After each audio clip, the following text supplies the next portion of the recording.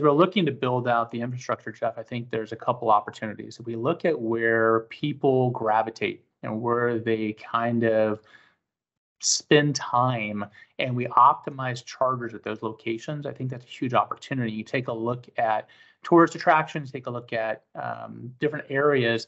The Native American tribes have a lot of casinos.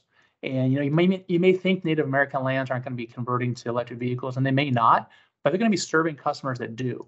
And so if you think about where those casino type locations or those tourist attractions are, and you put in some charging hubs that kind of become a central charging component for a neighborhood community, then you can build out from there. And once people start seeing this charging available, their interest in electric vehicle may increase. And I think, you and I have chatted about this before. A customer is not a first mover or not a dedicated electric vehicle customer.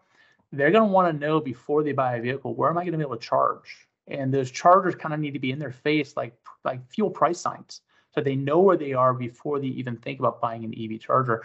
And I think if we start capitalizing on these destination locations and amplify the charging capabilities there, I think that's going to send a huge signal to the market.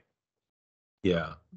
Of course, the struggle is getting the high-powered infrastructure out to those locations if it's not already there. I mean, the casino is a great example because chances are, they've got some of the necessary, power, available.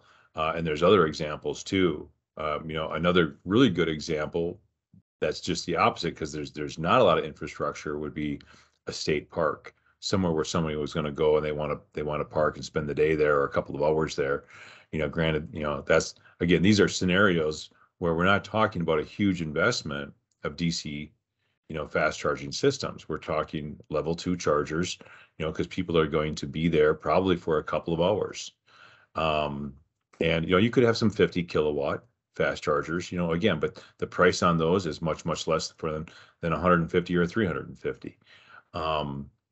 So, sizing it to those destination charging locations, I think you can save a lot of money. You can start to spur interest, like you said, John.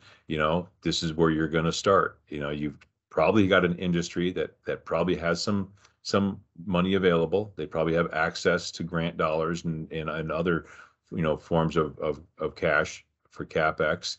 And then you can start to build out from there. The community now around starts to see this, and I think it's a great opportunity. Now, how quickly that community will get into buying electric vehicles, I don't know, but I think it makes good sense.